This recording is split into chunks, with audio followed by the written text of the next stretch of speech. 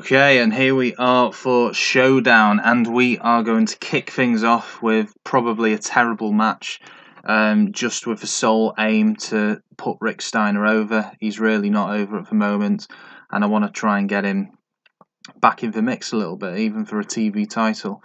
So he's going to basically beat up Jim Duggan for a few minutes and beat him up even more afterwards. Because Duggan's retiring at the end of the month anyway, so he's a jobber now. He's going to lose every match between now and the end of the month.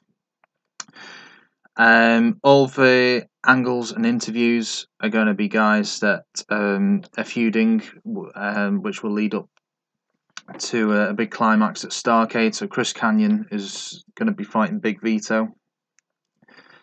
This is to hype up the US title match tonight between Lance Storm and Goldberg, which Lance Storm's going to win to retain his title. Scott Steiner Hennig are going to be held apart from a brawl. Shane Douglas laying into Lance Storm. Lance Storm won the US title in a 4-way. Shane Douglas wasn't involved. He's not involved tonight, and he's getting really peed off. And Jeff Jarrett, of course, really hotting up his feud with Hulk Hogan for the world title. So the matches, we've got Madeja, a new women's champion, in a 4-way. I'm going to try out Juventud Guerrera and Yushin Liger together as a team as well to see how they get on. They're going to beat the Filthy Animals. For Wall is going to beat Sting due to a bit of help from Sean Stasiak, who's feuding with Sting. These two have had a good match before, and Sting has requested to fight for Wall previously as well, so not a bad matchup there. No hardcore title on the line though, even though Wall's for hardcore champ. And Nash and Sid over at Jindrak and O'Haire. If it's decent, I'll think of putting Nash and Sid in for 4-way tag match at Starrcade, as they've not really got much else going on.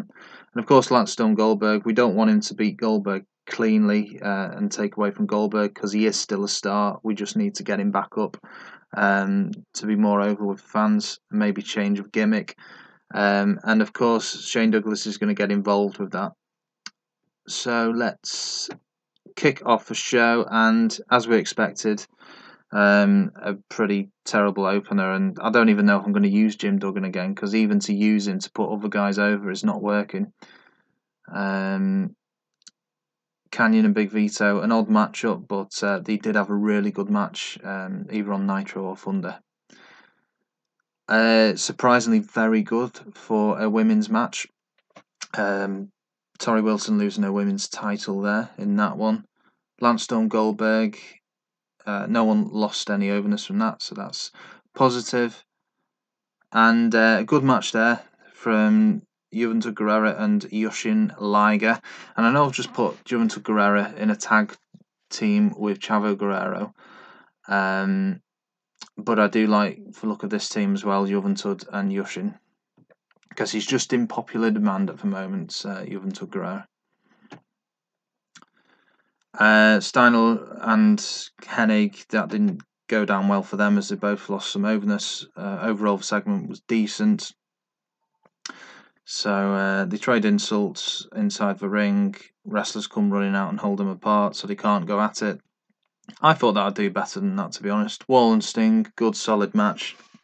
Can only do Sting good. Shane Douglas always cuts a good promo. And that did surprisingly very well. Nash and Sid.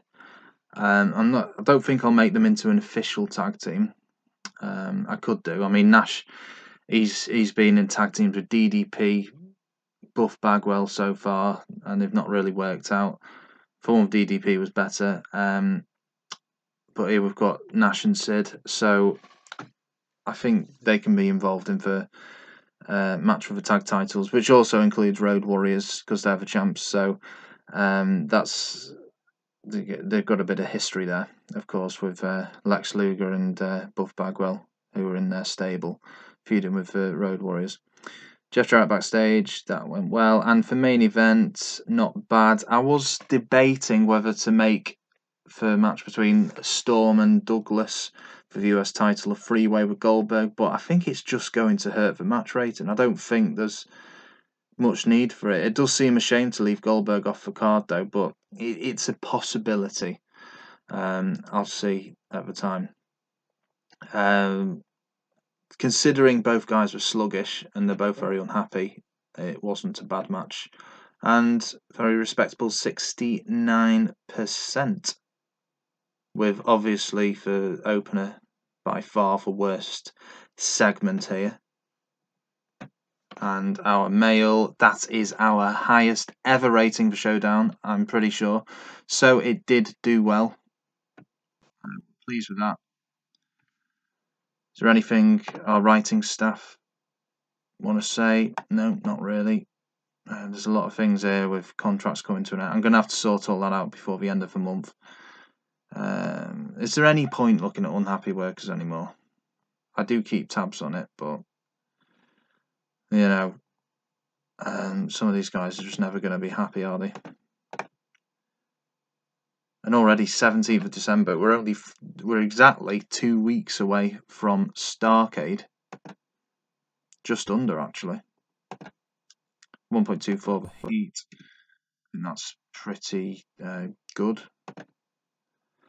And we've got all these feuds hotting up, of course. I mean, that one, Mike Awesome, Sid Vicious. I wish I could just end it off camera, but it wouldn't look good on either guy. So Jarrett Hogan, 2-all. That's looking pretty good.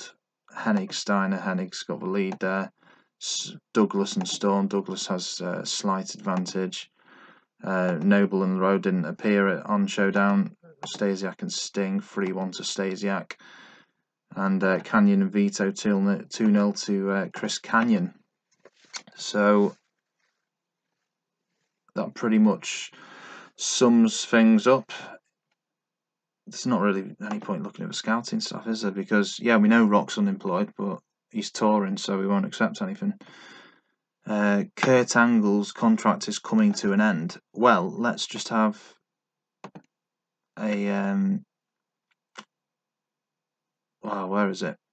Other promotions. Let's put Kurt Angle on our shortlist so that if any openings come up, we'll grab him, because if we can get Kurt Angle, that would be a fantastic addition. I think that's a much thinner roster than what we have here in WCW. Kurt Angle. Let's shortlist for worker. But when do we know if he's going to become available? Doesn't say how long on any of these guys' contracts, unfortunately. And yeah, he's only 32 as well, so that's pretty good. Okay, cool. That's going to conclude this episode. And see you next time for Monday Nitro. We had a good rating last week. Let's hope it continues this week, and I'll put on, hopefully, what will be a good show.